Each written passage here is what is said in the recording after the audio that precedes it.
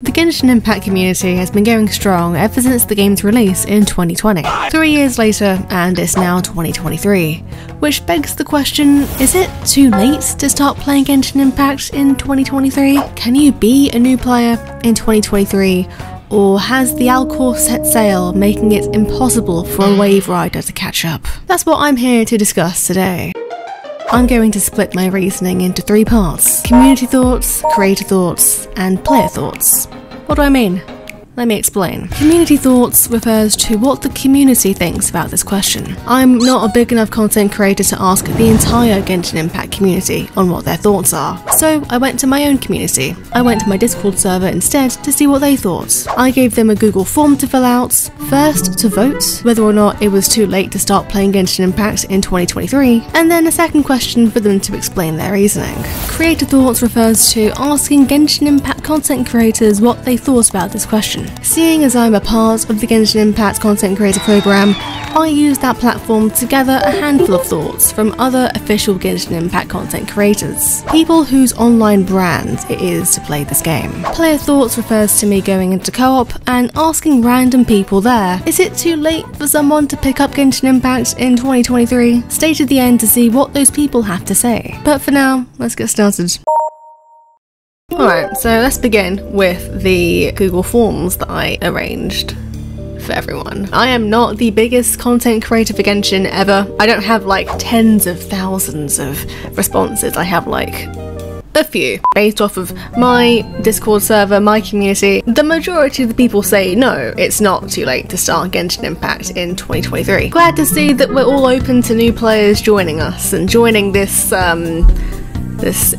interesting fandom. Well, here's our first one saying yes, it is too late to start playing Genshin in 2023. Unless there's a new Mondstadt or Leeway character, which won't be happening anytime soon, other than Mika, grinding to Inazuma or Ekonomiya or Sumeru is just an immense pain. I mean, I do agree with the whole character thing. Like, say for example, if you get, let's say, Shinobu, Kugi Shinobu, when you're like AR 20 and you can't even unlock Inazuma yet. That is a bit of a problem, but that doesn't necessarily mean that you can't start playing. It just means that there's going to be a character dormant for a while, which isn't ideal. This is definitely a valid reason to say that it's a bit too late, but at the same time, like, as long as you're willing to put in the efforts, if you like unlocking new regions, then it will come eventually. It won't take that long. You're pretty late to the game with 4 regions being out, but the overwhelming amount of quests can burn someone out. I mean, this is if you're speedrunning the game. And generally speaking, I'm going to talk about this in probably my next video, but when you first start getting addicted to Genshin Impact, I don't think having a lot to do will be a negative thing. It might be for some people. Again, it's just personal preference. Is it too late to start playing Genshin Impact in 2023? No. Why? Because I play it. This person plays it. You should play it too. That's the only reason why you should play Genshin Impact. My god, someone has a whole list here. Right. Number 1, generally speaking, I don't think it's ever too late to start playing a game, as there's always going to be plenty of things to do. Agreed, when you first start playing there is a lot to do. At number 2, there's still lots of content being added to the game as of right now, which means that there will constantly be new things to do. True. Number 3, coming from a pretty casual player, you can take your time with the game. You can take as long as you want with it, unless you're somebody who wants to be as optimal as possible.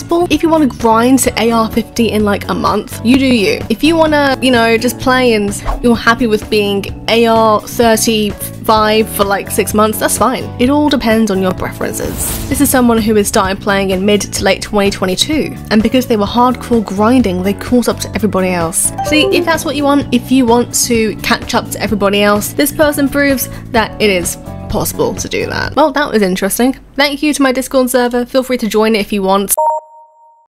Again, I'm not the biggest, I didn't have that many responses come through, but we did have some and we're going to read them. And out of the responses I got from the creators, the majority of them think that no, it's not too late to start. There is so much limited time content that is not available to players. All of the limited events that have happened had quests that introduced lore and things that were never mentioned again. That is a big flaw that Genshin has, whereby you do miss out on quite important lore stuff and it's like time gated, which is so weird. A lot of people are saying that if you do want to know about past events and lore that you might have missed, you can just watch them on YouTube, which again isn't ideal because it would be nice to have those cutscenes in the game itself, because you can still, like, you know, get them shiny 5 stars. Meta is always rerunning anyway. True. Back when Kokomi first got her banner, if you know, you know, she was scrutinized and her VA was scrutinized because, like, she had negative crit rate, and now Kokomi is meta, so you know, perfect example there, you know? While this person says no, we can all agree that endgame content, i.e. Abyss, is getting more and more specific that might require certain team comps. I've not tried Abyss this reset. I've heard it's very difficult. That being said, I don't think it's too late to start playing Genshin Impact in 2023.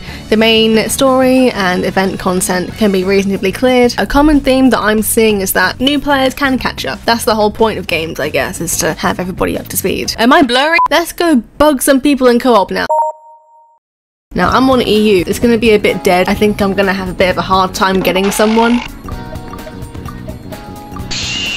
Ah, perfect, yes. Let's see what they think. It's a weird question to like introduce yourself with. Let's see what they say. This Carzo main knows what's up. This Amber main is also spitting facts. Thank you for your time. Yay, we got a response. Let's try and see if we can get a few more people. I might have to fight something to ask this person a question. That's fun. Let's see if they let me join their world. I can't join. Well, that's a bit of an anticlimax. I want to ask you a question. You seem cool. Let me join you, please. Oh.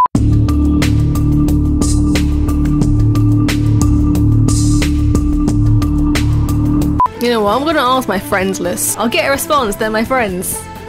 I hope. I don't think it's too late. At first it'll be hard to keep up, but over the cliffhanger time, new players will reach the same level as us. Very true. I think it's good if new players keep coming. Genshin's method of releasing the game bit by bit means there's always content to look forward to. Everyone says the same thing, and you know, it's true. People will oppose this take because it might be overwhelming, but if I started a game that was fully released from the get-go, I would be overwhelmed, especially for a game like Genshin, where outside of our conquests and everything, kind of an important thing to do is to build up your characters, and because building up your characters does take a lot of RNG elements, that keeps the game alive for a lot of us. I don't think so. They're going to have a hard time, but if they're here for the story and the characters, then it's still worth picking up. A bit of a tangent, but one of my friends started in September only, and she is almost caught up and having a lot of fun. Hopefully that wasn't too detailed. No, that's perfect. Not really. We've barely unlocked half of the story / game progression. I can see this game running for many more years. I agree. We're getting Fontaine this year. I think it's going stronger than ever. Even when people leave, there are incentives for people to come back, like me, lol. I think it's one of those hop on, hop off games. True, Genshin is not meant to be played like hardcore. Like, it's definitely a casual game, especially once you get up to the higher ARs. I demand payment.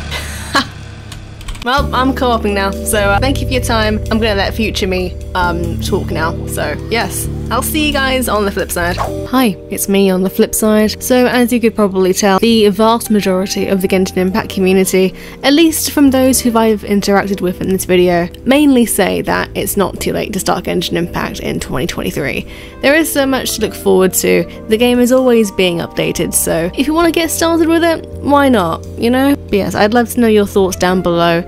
In your opinion, is it too late to start Genshin Impact? Are any of you watching this video starting this year? If so, what's your experience been like? I'm curious. But yeah, thank you so much for watching. Subscribe, and yeah, I will see you when I see you. Peace, peace, peace, peace.